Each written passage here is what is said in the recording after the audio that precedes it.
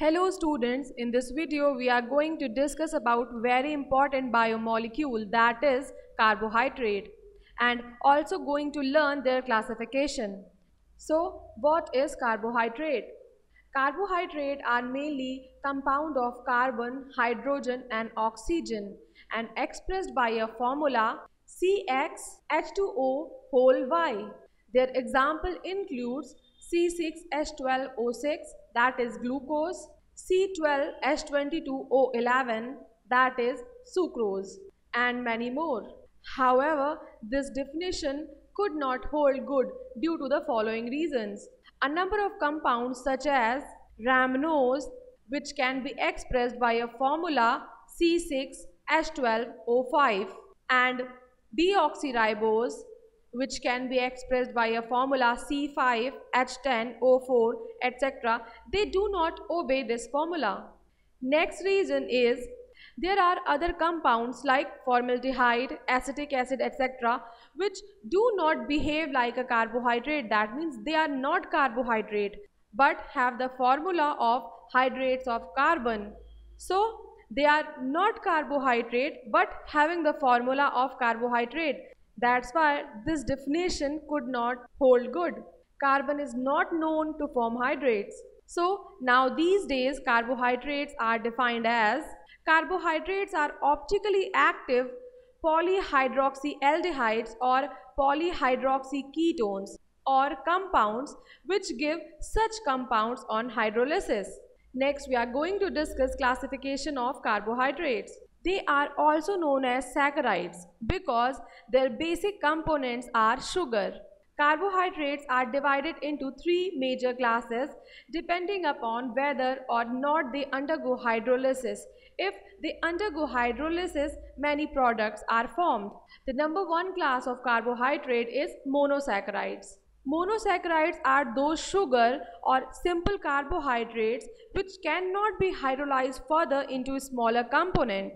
They are composed of 3 to 7 carbon atoms. So monosaccharides are single unit carbohydrates which cannot be broken into lower sugars upon hydrolysis. About 20 monosaccharides occur in nature. Their example includes ribose, glucose, fructose, etc. Second class of carbohydrate is oligosaccharides. These are the carbohydrate which give 2 to 9 monosaccharide molecules on their hydrolysis.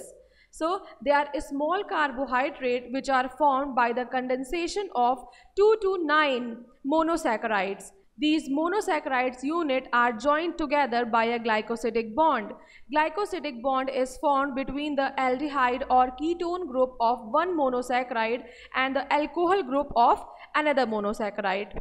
This bond is formed by the dehydration. Depending upon the number of the monosaccharide molecule condensed to form oligosaccharides. Oligosaccharides further classified into disaccharides, trisaccharides, tetrasaccharides and so on. So carbohydrate which on hydrolysis give two molecules of same or different monosaccharides are called disaccharides. Their example includes sucrose, lactose, etc. And those carbohydrates which on hydrolysis give three molecules of same or different monosaccharides are called tetrasaccharides. Example of tetrasaccharide include raffinose. So this is all about oligosaccharide. Next class of carbohydrate is polysaccharide. Polysaccharides contain a large number of monosaccharides units joined together by a glycosidic linkage. These are most commonly encountered carbohydrates in nature. They mainly serve as a storage form in plants and animals. Their example includes starch, glycogen, etc. Starch is a polymer of glucose and serve as a storage form of energy in plants. Similarly, glycogen is also polysaccharide and is served as a storage form of energy in animals. Other example includes insulin, chitin, peptidoglycan, etc. Now we are going to discuss about monosaccharides. Monosaccharides further classified on the basis of the number of carbon atoms they contain and the functional group present in them. On the basis of presence of number of carbon atoms, monosaccharides are classified as triose that contain 3 carbon atoms, Tetrose, it contains 4 carbon atom. Pentose, it contains 5 carbon atom. Hexose, it is a monosaccharide that contains 6 carbon atom. And heptose, it contains 7 carbon atom. So on the basis of number of carbon atoms present in a monosaccharide, monosaccharides are classified as triose, tetrose, pentose, hexose, heptose. On the basis of presence of functional group, monosaccharides are further classified into aldose and ketose. Aldose are those monosaccharides which having aldo group or which possess aldehyde as their functional group, and ketones are those monosaccharides which having keto group or which having ketone as their functional group.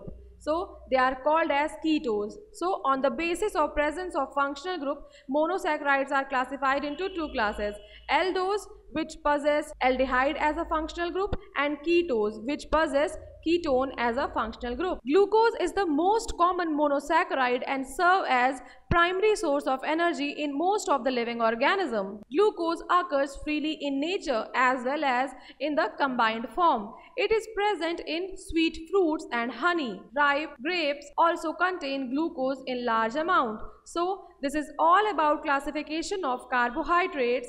Thank you.